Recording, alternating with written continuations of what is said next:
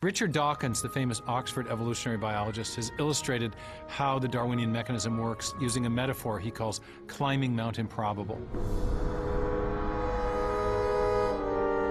From the front side, the mountain is a sheer cliff that could never be scaled in one giant leap. For Dawkins, this represents the impossibility of creating a complex animal by chance alone. Yet Dawkins also envisioned an alternative route up the backside of Mount Improbable, a long, gradually sloping trail of small steps leading all the way to the summit. According to Dawkins, that's how you'd climb the mountain. And that's also how you'd build a Cambrian animal, one small step at a time. What chance alone can't accomplish in one blind leap, natural selection can accomplish through the cumulative effect of many small incremental steps. In theory, each step corresponds to a small unit of biological change, a new gene and its protein product. But do mutations and natural selection have a reasonable chance of producing even one protein in the time available? Since 1992, molecular biologist Doug X has examined this question.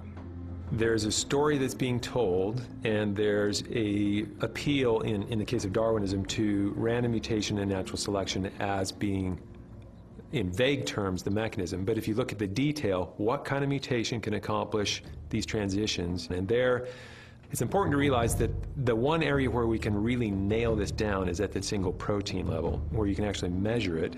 And if you look at protein structures, to get a substantially new protein fold is prohibitively difficult. Each of the thousands of different proteins in nature is actually a chain made from a specific combination of 20 different amino acids. The sequential order of these chemical building blocks is crucial, for if they are arranged correctly, the chain folds into a functioning three-dimensional molecule. But if the amino acids are incorrectly assembled, no protein will form. If proteins are indeed rare among the possible sequences of amino acids, what are the odds that mutations would stumble upon a functional combination of chemicals from the vast number of alternatives? To find out, X randomly altered the structure of an enzyme protein comprised of 150 amino acids. You've got a protein 150 amino acids long, then you've got 20 to the 150th power possible ways of arranging the amino acids. Out of all those possibilities, how many are functional and how many are gibberish?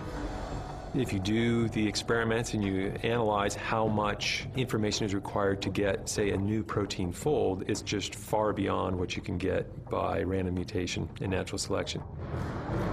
How far beyond? X published his findings in the Journal of Molecular Biology.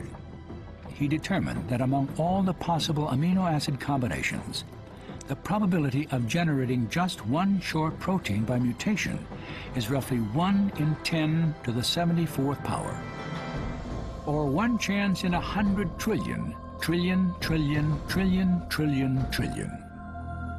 To put that in context, there's only 10 to the 65 atoms in the entire galaxy. So to build a new functional protein by selection and mutation within the time allowed for the Cambrian explosion, what you're essentially having to do is equivalent to a blindfolded man looking throughout the entire galaxy for one marked atom.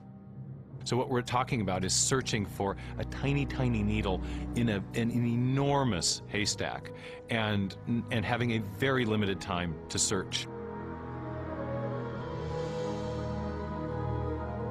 So on the question of something like the Cambrian explosion, there does not appear to be any way that unguided random mutations can accomplish what needs to be accomplished to explain new functional proteins.